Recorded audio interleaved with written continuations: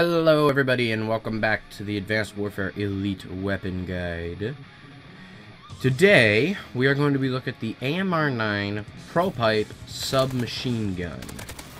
This submachine gun has an increased damage of 2, a decreased fire rate of 2, and a pre-equipped grenade launcher. It features a kind of black, red, and gold camo, sort of old westerny, and it's pretty sweet actually. So yeah, colors are nice. So this gun is definitely a hardcore gun. Now it's great regardless, but the fire rate is significantly slower. And I can only imagine, I don't play hardcore, but I can only imagine in hardcore it would take 1 shot to kill. I believe if you can shoot all 5 shots into a person, it will kill them. This version of the AMR9 will at least. So, that's pretty nice. The number one thing I would suggest is don't forget you have a grenade launcher, because the grenade launcher is so useful.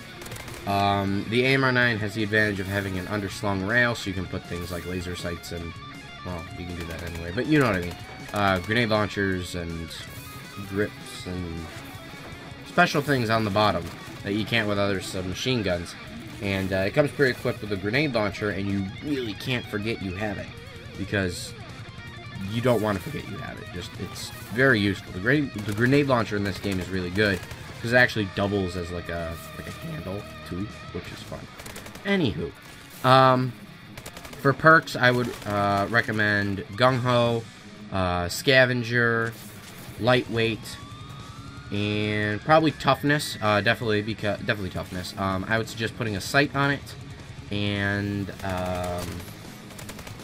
probably just a red dot. I mean, it's up to you, but honestly, the red dot sight's probably the best one for a submachine gun.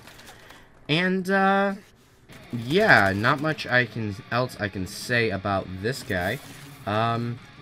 It's nice, definitely better than the original. It's just kind of hard to handle if you don't know what you're doing.